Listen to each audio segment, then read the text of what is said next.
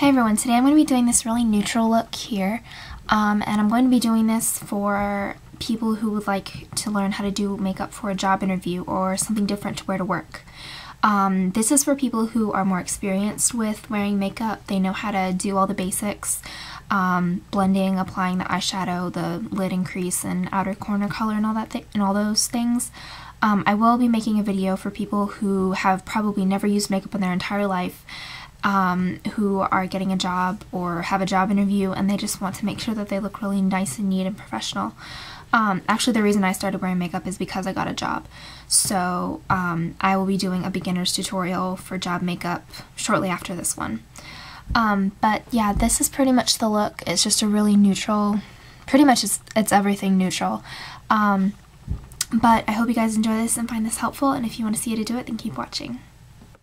So the first thing you want to do is apply some sort of a primer. I used Urban Decay Primer Potion. I just put it in this little Bare Minerals container because I wanted to get the rest of the product out. And then you want to apply some sort of a skin tone base. This one is Painterly Paint Pot from MAC. Okay, and the next thing that you want to do, or the next thing that I'm going to do, is take Urban Decay's eyeshadow in Ruthless. This is one of their deluxe eyeshadows. It's just a really pretty pale taupe kind of color. And it's extremely, extremely neutral. And I'm just going to pat this all over the lid.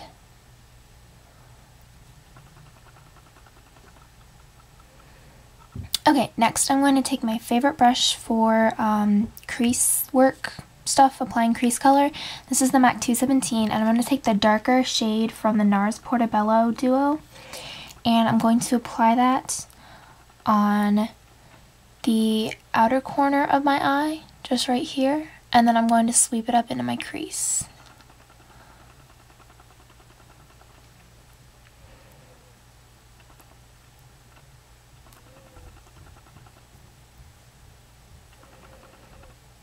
And when applying your crease color, you want to go from the outside part and just do windshield wiper motion sweeping in. Since this is a really neutral color, I'm sweeping it all the way in, and also I find that this works best on my eye shape. If you find that it looks better if you don't go all the way in, then don't.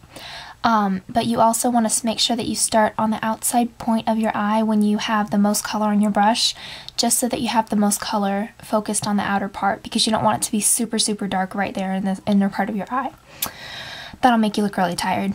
Okay, next you want to take a little pencil brush of some sort. This one is a Sigma 219.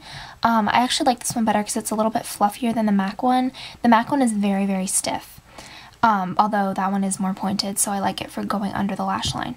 But I'm also going to take MAC's Brun, or B-R-U-N, I don't know, that's how you say it. It's kind of a more, it's a very neutral brown. I would almost say that it's a gray tone brown. But you just want to use this to define your outer V. So I'm going to put this on the outer point of my eye and sweep it in just a little bit, like the tiniest bit, only about that much, and then drag that outer corner down. And you can also drag it in just across that outer part of the lash line, and that'll give your eye a really nice shape. And then after you do that, you just want to keep blending the color in.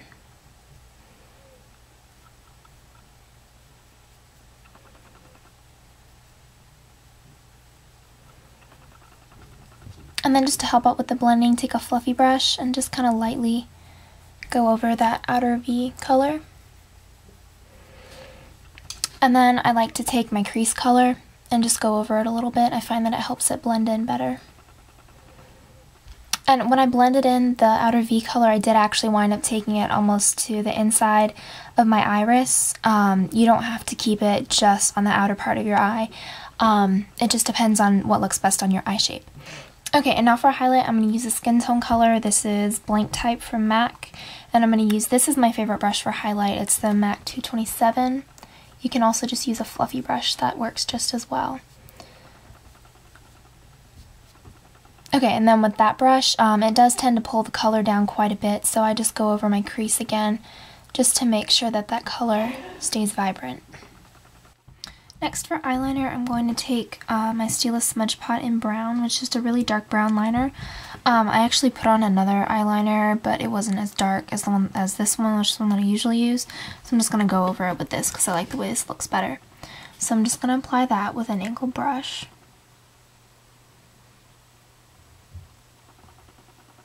And then for the lower lash line, all I do is take the brush, hold it this way. I just kind of lift it up under my lower lashes. And I press it along. This is really hard to do on the camera.